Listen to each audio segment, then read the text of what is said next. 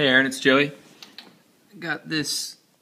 You can kind of see it's kind of arced, the ice, and so when you bring the player across, he actually kind of hits there a little bit, so it's not smooth.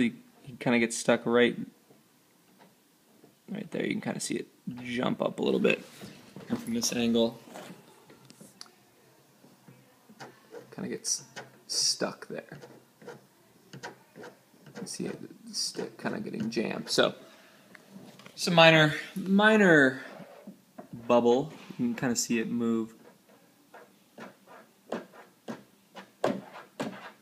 can hear it making contact as well. So something to look at. I mean, ideally I could just either adhere it down or give it some sort of pressure to make it flat. Thanks for watching.